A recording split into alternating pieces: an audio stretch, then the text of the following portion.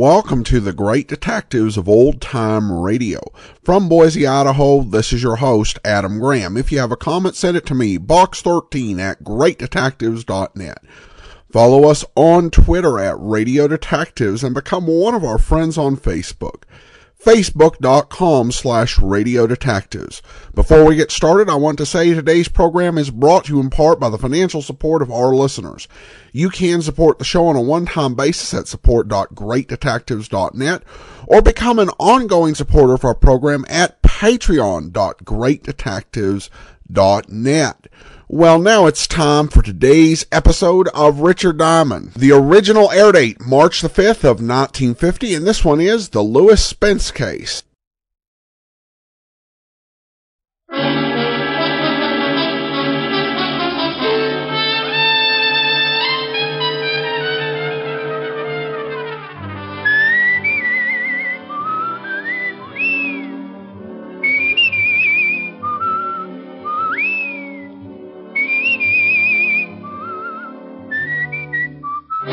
The National Broadcasting Company presents Dick Powell as Richard Diamond, Private Detective.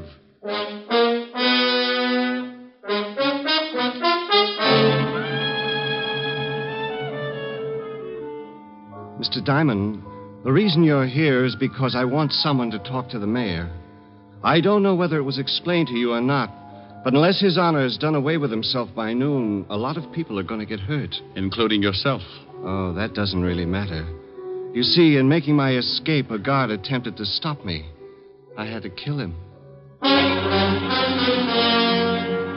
Here's another exciting half hour with Richard Diamond, Private Detective, starring Dick Powell.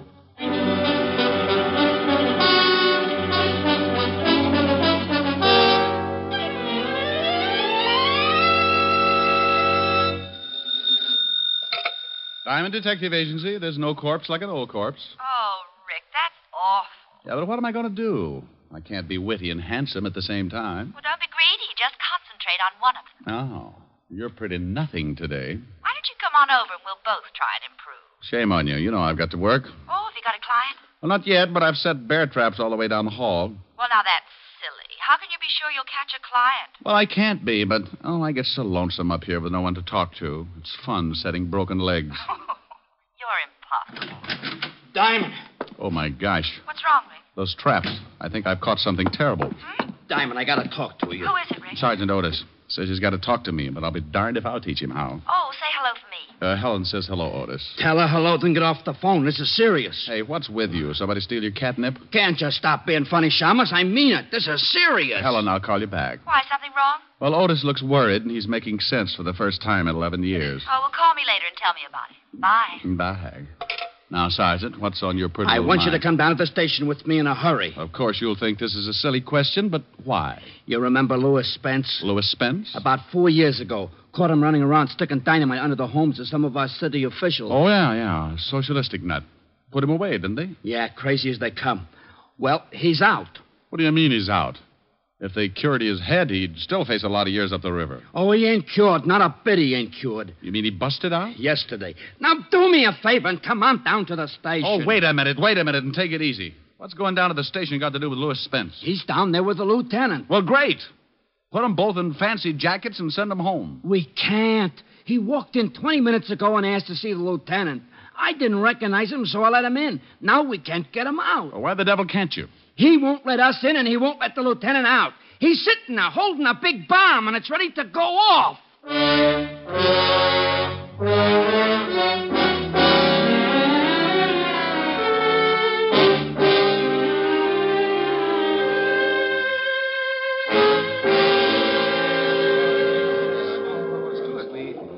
Well, it looks like a convention. Everyone's trying to think of something to do. Why is Spence doing this? What's he going to do? Just sit in there? You'll really get a boot out of this, Shamus. If the mayor don't jump off the top of the city hall by noon, Spence blows up the whole 5th precinct. What? That's right. Hey, Otis, get Diamond in there. It's 11 o'clock. Hello, Charlie. Hello, Rick. What do you mean, get me in there? Didn't you tell him, Otis? No, I ain't had time. Well, come on. Why me? What do you want me in there for? Spence wants someone Levinson can give direction to. He says no cop. Levinson buzzed out and told us to get hold of you. Okay. Wait a minute. Talk to the lieutenant on the intercom. Spence won't know who's walking through the door and maybe blow the whole joint up. Otis, you amaze me. Oh, I ain't so smart. It was Spence's idea. Come on. Here. Go ahead. Walt? Rick? Yeah. Wait a minute. Diamond's outside now. Okay? Tell him to come in. But just him. Anyone else... Okay. Rick, come on in, but no one else. Right. Otis, stick right here. I may want to talk to you. Sure. Diamond. Yeah? Nothing. You're so right. Hello, Rick. Walt? This is Mr. Lou Spence, Rick. Mm-hmm. How are you, Mr. Diamond? What's the matter, Spence? You want an early 4th of July? Rick. You think I'm kidding, Mr. Diamond? You think I'm not serious about this thing? Is that the bomb? Right here in my lap. He's got it rigged so it goes off the minute he relaxes his hand. You see, I thought maybe the police would want to take it away from me. If you shoot me, try to knock me out, well, it goes off. Then you won't mind if I take a look, huh? Rick, please. Stay right where you are. And I'll stay over here. Well, just as you say, Mr. Spence. Mr. Diamond, the reason you're here is because I want someone to talk to the mayor. I don't know whether it was explained to you or not, but unless His Honor has done away with himself by noon, a lot of people are going to get hurt. Including yourself. Oh, that doesn't really matter. You see, in making my escape, a guard attempted to stop me. I had to kill him. He split his head open with a crowbar. That's right. Oh, mind if I sit down? Not at all. But it's 4 minutes after 11. I hope you don't plan on staying too long. Cigarette? No, thank you. You look like a pretty reasonable guy, Spence. Well, thank you. It's too bad Lieutenant Levinson didn't think so when they arrested me. Now I'm going to have to show him I'm not as insane as he thought I was. Oh, well, you'll have to excuse that, Spence. Walt thinks everybody's a little, well, you know, even me. That's very interesting. Oh, and with good reason. Ever take a look at his sergeant? Mr. Diamond, when the lieutenant arrested me, I was putting an explosive under the mayor's house. He stopped me in my first attempt to rid the community of a political Judas. But now, as you see, I have a second chance. You really think the mayor's going to jump off the city hall? He better. And by 12 o'clock. By the way, you have 55 minutes. Now, look, Spence. Forget it, Mr. Diamond. I know just what you're thinking. How to get me without the bomb going off. You'll never make it. It's too well thought out. I've planned this for 4 years. In case you're wondering how much dynamite he's got, Rick. Mr. Diamond needs convincing. Well, under this overcoat, Mr. Diamond, are some 100 sticks. Does the mayor know about it yet? Yeah. Oh, you want me to talk to him, huh? I don't care whether you talk to him or not. I just want you to be there when he jumps. Swell. And just because you come back and tell me he's jumped, that isn't enough. I want his body in this room. Walt, I don't know what to say. Don't say anything, Rick. Just get out of here. I'm sorry I dragged you over, but I needed time. You still do. It's 54 minutes to 12. Clear the building, Rick. Yes, do that, Mr. Diamond. I think the lieutenant is going to make a hero of himself. Look, Spence, I've got till 12 o'clock, haven't I? Unless someone tries to get me. Oh, good. Well, then sit tight, Walt, and give me till 12. Okay, Rick. I hope you spend the time wisely. I'm sure you'd rather see the mayor die than your best friend. Oh, Spence, if you forget about this, they'll probably just put you back... Goodbye, Mr. Diamond. 53 minutes. Okay. Walt? Go ahead, Rick. Like you said, 53 minutes. Goodbye, Mr. Diamond. Come back soon. Otis. Yeah? What's going to happen? Clear the building. Well, what about it, Rick? Lieutenant wants the building cleared. Okay, come on, you guys. Levinson says clear the building, so we'll clear the building. Good luck, Rick. Thanks, Charlie. Okay, what do we do? I don't know. What do you mean you don't know? It's 10 minutes after 11. In another 50 minutes, this whole building is going to get blown higher than a kite. Okay, do something. Huh? Well, go ahead. Well, You see, Otis, you're in just as tough a spot as I am. Yeah, but you're smarter than I am. You can usually come up with something. Well, usually my problems are a puzzle, Otis. Spencer's a problem and a puzzle. I don't know about guys like him. Well, for Pete's sake, who does? Well, that's an idea. Huh? Stay here and keep close to the intercom. Don't let the lieutenant get any crazy ideas. Hey, wait a minute. Where you going? You're acting screwy. Well, Otis, I'm going to go see someone who takes care of people who act screwy sometimes. Well,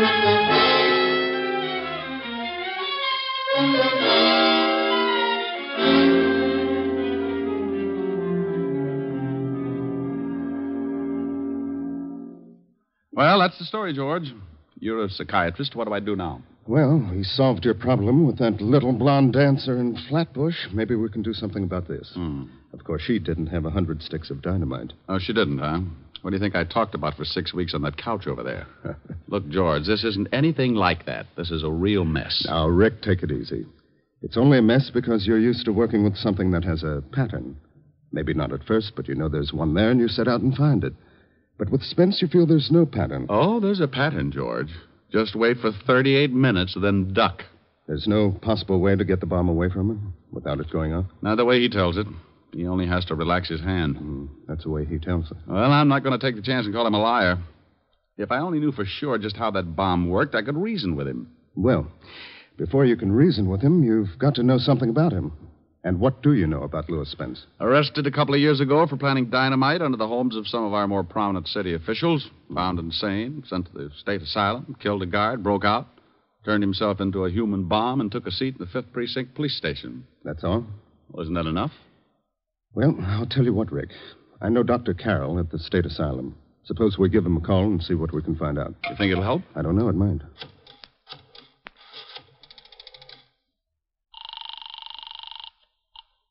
Long distance. Operator, this is an emergency. This is Dr. George Thacker, and I want to speak to Dr. Robert Carroll at the state asylum immediately. What was the name again? Dr. Robert Carroll. One moment, please. It'll be a minute, Rick. What time is it? 25 after. You got another phone here, George? Yes, I've got several lines in the other office. Good, I'll make a call. Let me know when you get Dr. Carroll on the line. Operator, would you please hurry? I hate the use of the expression, but this is a matter of life and death.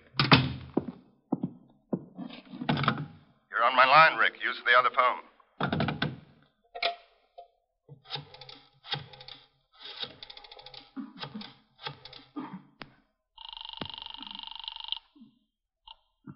Yeah? Otis? Yeah. Where the devil are you? It's almost 11:30. You talked to the lieutenant since I left? Yeah, once. He wanted me to get out of the building. Now, you just stay put until I get there. I don't want Walt to try anything stupid. Yeah, well, I want to know what you're doing. I'm trying to get an idea, Otis. Just one little idea. Trying to get an idea? I suppose you've been spending the last 20 minutes sitting in Central Park waiting for one to come to you. Rick, come in here and pick up the other phone. I've got Dr. Carroll on the line. Bye, Otis. I've explained the situation to him. I won't interrupt unless I think it's necessary. Fine. Hello, Dr. Carroll? Mr. Diamond? That's right. Now, Doctor, I really don't know what good this is going to do, but tell me everything you know about Louis Spence and as fast as possible. Well, first of all, he's an aggressive paranoic with homicidal tendencies. Mm-hmm. He feels persecuted by society, or rather by those who help to govern society. Why does he feel this way? He believes in a great many things, all of which he thinks himself capable of achieving. Paranoics are frustrated to a point where they perhaps imagine themselves as capable artists or great scholars, such as in the case of Louis Spence, society being his Judas-scope. Pardon me for interrupting, Bob, but don't you think Spence is capable of doing this sort of thing? Oh, absolutely, George. You see, he's doing this whole thing purely because he enjoys the agony of it, but he's nonetheless ashamed. But what about the mayor jumping off the city hall, Doctor? Just to be ridiculous for the moment. What if His Honor did jump? Would Spence then give up the bomb? I doubt it. If the mayor jumped, it would give Spence a certain amount of satisfaction. But I still think he'd set the bomb off as a climax to his own cleverness and persecution. Pardon again, Bob. Any usual therapy that you used on Spence? Yes, as a matter of fact. Spence, as I've said, imagined himself a great talent. And he seemed to lean particularly toward the more artistic accomplishments, such as painting and music. In his quieter moments, we saw that he had a radio. How does this music affect him, Bob? He allows it to lull him into a sense of security. Sometimes even believes he's written it. You see, Mr. Diamond, he believes that his environment is against him, that it is trying to debase, degrade, and persecute him. He fights off any acts of moral turpitude by becoming the thing he imagined. Oh, I hate to break it up, boys, but it's 25 minutes to 12. I've got to leave. Thank you, Doctor. I hope I've been some help. Well, you've given me an idea anyway. Goodbye.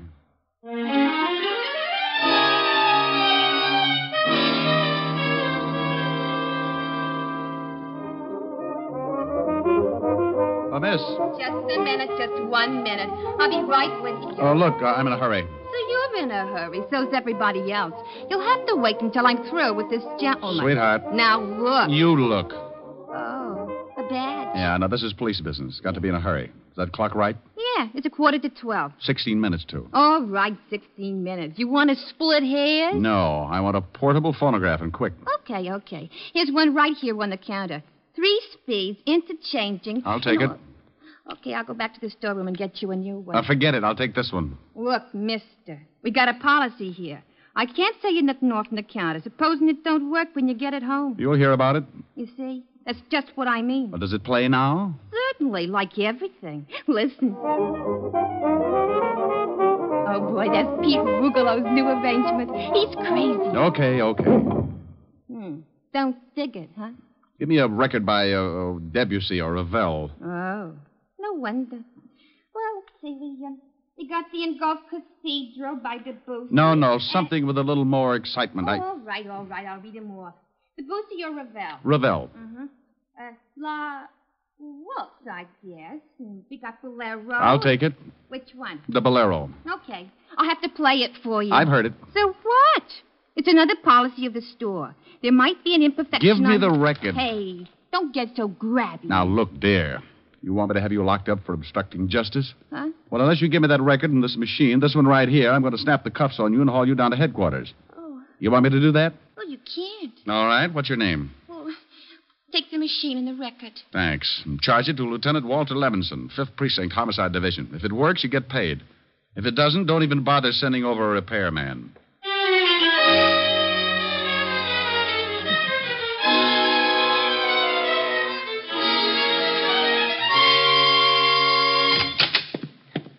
Diamond, oh, my gosh. Do you know what time it is? What, exactly? Exactly 6 minutes, too. What the devil you got there? A photograph. A phonograph? You talked to Walt since I left? No. Now, what's the idea with a phonograph? Hunch, Otis. Maybe we can save this whole mess. Well, for Pete's sake, can I help? Sure you can, Otis. Now, take this machine in the other room and play this record. You know how it works? Well, I can find out. You got less than 5 minutes to find out, so make it good. I don't want to hear anything until you're ready to let it play all the way through. Okay. Diamond. Yeah. Go on. Whatever you're going to do, if I louse it up, I louse up everything, huh? You won't louse it up, Otis. Oh, I'm so stupid. But I'll try. Otis. Yeah? You don't have to wind it. Just plug it in. Oh, yeah. I heard about them kind. All right, then get going. Okay. Yeah? Walt, it's Diamond. What's up? Careful, Lieutenant. Oh, I'm getting sick of this. Walt. Yeah? Relax. I want to come in. How about it, Spence? By all means. Have Mr. Diamond come in. All right, Rick.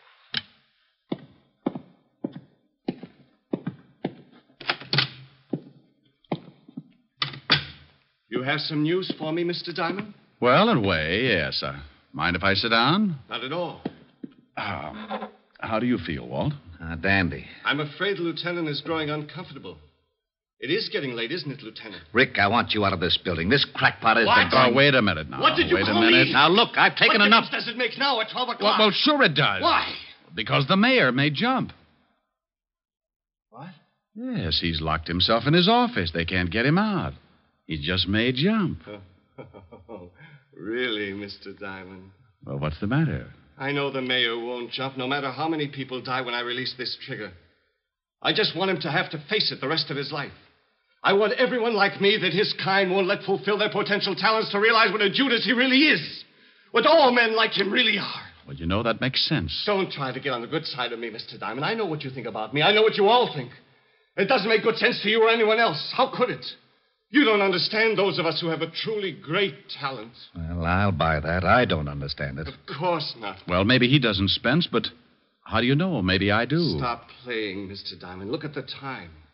5 minutes. 5 minutes and I become a martyr. We'll all get blown to kingdom come. Rick, get out of here. All right, Spence, I'm going to prove you're wrong. Rick, for the love of... Shut up, Walt. All right, go ahead, Mr. Diamond. What are you going to prove? I'm going to prove that I know more about you than you think. Of course you know a lot about me. Criminals have records. Oh, I don't mean that. I mean more about yourself. What you think, your talents. What do I think, Mr. Diamond? You fool. How could you know what I think? Because a talent like yours is easy to spot. 4 minutes, Mr. Diamond. No, it's not hard to tell about people like you. People like me? What about people like me? Well, Spence, I meant that, well, there are not many of them. They're few and far between. They're gifted. What? Certainly. There's something you have that very few are lucky enough to be gifted with. Rick, please. Nearly 12, Mr. Diamond. I can tell that you are an artist, Spence. An artist? Yes, and a very good one. How do you know this? Very few people spot it. Do they, Spence? Very few. You surprise me, Mr. Diamond. He surprises me, too. Walt, keep quiet. Yes, Walt, keep quiet. It's 2 minutes to 12, Mr. Diamond. You can leave because maybe you have been honest with me. Perhaps you do recognize something that... What's the matter, Spence? Music. Music? I don't hear anything. Music. Beautiful music. Well, I don't hear a thing, Spence. Do you, Walt? No? Oh, you must hear it. It's beautiful. Don't you hear that wonderful rhythm? Now, you see, Spence, we're not as lucky as you are. No one is. This is my music. This is what I would write if it wasn't for the people who won't let me. What does the music sound like? Oh, poet's words. The power and strength of death. It makes you imagine things, doesn't it? Yes, oh, yes. You hear the music and you become powerful. Like making that bomb. Not just anybody could think of that. It takes genius. You understand. You do understand. Well, of course I do, but I'm still amazed. There you sit with the power of life and death in your hands, and no one can do a thing. It must be wonderful. It is. Like the music, it's wonderful. In seconds, we'll all be torn from our earthly bonds, taken away from this dirty, filthy world to a place of clean, wonderful things like that music. No, but you're an artist. How could you ever take a thing like that bomb and put it together? A thing like this bomb? Oh, this is a masterpiece. Just looks like a small box to me. Oh, it took me weeks. Just a small box.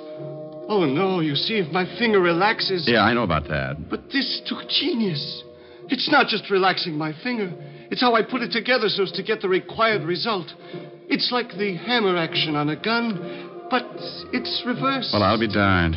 You mean when you release your finger, that makes the hammer fall? I can see you appreciate things of genius. I wish you could hear the music, too, Mr. Diamond. You'd really appreciate that. It's so wonderful. Well, tell me more about the bomb. When you release your finger and the hammer falls, what does it hit? Well, that's a simple part. I'm surprised at you. I just wanted to hear you tell me. After all, you invented it. Yes. It strikes a cap. It's that simple. Simplicity can be beautiful. Don't you agree? Absolutely. Listen to that music. It builds and builds. Tell me, Spence, what would happen if something got in the way of the hammer? I mean, between the hammer and the cap. Nothing can. There's nothing big enough in the box that the hammer wouldn't tear right through. Simplicity, Mr. Diamond. I'd sure like to take a look at it. Of course. There's nothing you can do. So by all means, look. Well, you've got glass over the end of the box. That's right. See my finger on the trigger? If I release it, that hammer falls and strikes that cap. Why the glass? So I could look in when I set it and see that everything was all right. Oh, that's very clever. That music is getting so big, I can't think. What time is it? Plenty of time, Spence. Yes. When the music finishes. It's nearly done now. Wow. I thought you said you couldn't hear it. It's a phonograph from the other room, Spence. What? Tell me, Spence, what happens if I jam my hand through that glass between the hammer and the cap? What? That music. That music. Got him, Ork. Got him. Let me go. You don't understand. You cheated. You did lie. Let me go. Well, that does it. Otis, take him away. With pleasure. And you, Rick. Yeah? How'd you know that music would work? How'd you know you could stop that hammer? How'd you know you wouldn't... Oh. Did you hurt your hand? Well, of all the... Well, did you? No. Well, all right. You just bet it is. Goodbye.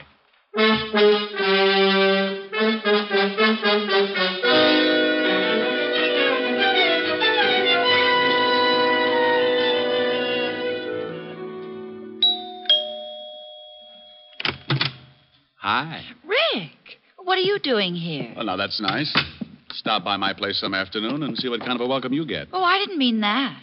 I meant, what are you doing here so early? Well, things were getting boring. I thought I might come over and beat you up or something. Oh, now isn't that sweet? Oh, Rick, what in the world have you... Oh, the hand? Oh, it's nothing. I know, Red Heart, but what did you do to it? Well, I kind of hurt it. Yes, I can see that, but how? Playing the piano.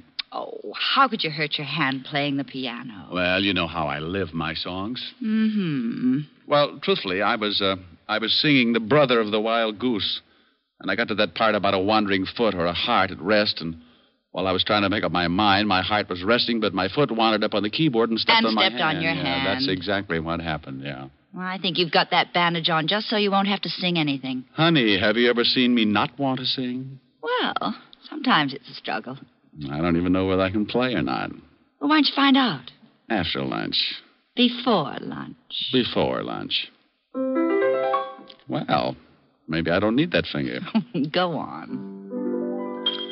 Love is a flower that blooms so tender, each kiss a dewdrop of sweet surrender. Love is a moment of life enchanting. Let's take that moment that tonight is granting. There's no tomorrow when love is new.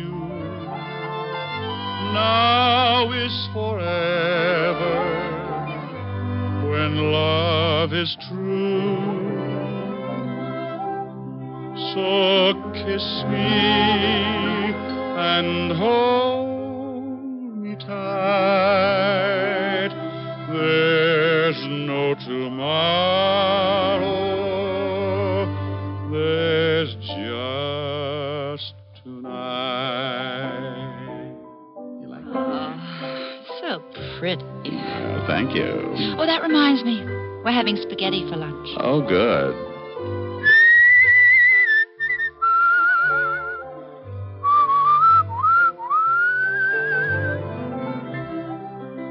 So kiss me and hold me tight. There's no tomorrow. There's just tonight. That was nice. Now tell me, how did you hurt your hand? Simple. I was grabbing. Grabbing? Mm-hmm. Like this. Come here. Oh, Rick. Oh, of all times. Hello? Hello? Walt? Yeah, I just thought I'd call and... Oh, you did you? Well, you sure picked a nifty time to do it. Oh, did I bust up something? Yes, you did bust up something. Well, you don't have to get sore. Well, who's sore? I am. That's the last time I'll let you do me any favor. Okay. If that's the way you feel about it, goodbye. Goodbye. Well, what in the world was all that about? Oh, well, honey, you see, it's like this. Walt got in some trouble, and I helped him out of it. No, you see, I don't want him to feel obligated. But, well, that's not actually it. He doesn't want me to know how he really feels. What am I trying to explain it for? I don't understand it myself.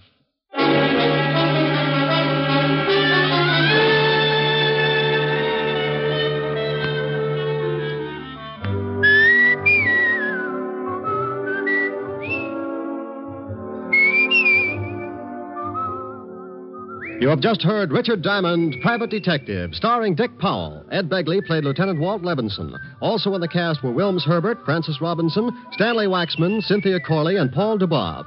Music was under the direction of Frank Worth. Today's show was written by Blake Edwards and directed by Russell Hughes. Dick Powell currently may be seen in the motion picture version of the best-selling novel, Mrs. Mike. This is Eddie King inviting you to be with us next Sunday at this same time, when we will again bring you Dick Powell as Richard Diamond, Private Detective.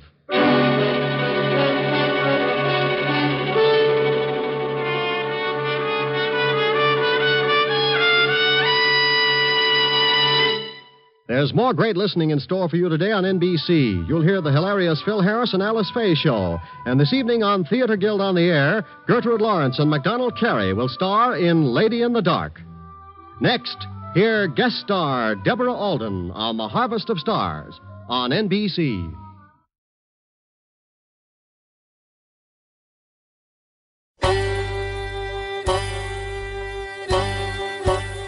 Hi, this is Andrew from OTRWesterns.com. I wanted to invite you to come take a look at our site where we put out podcasts of old-time radio westerns.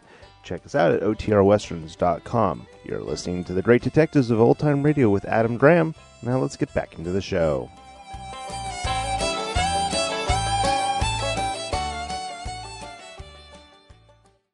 Welcome back. It's worth noting that this episode comes 1 year after the Dragnet episode, often called the City Hall bombing or the Human Bomb, which has a very similar plot.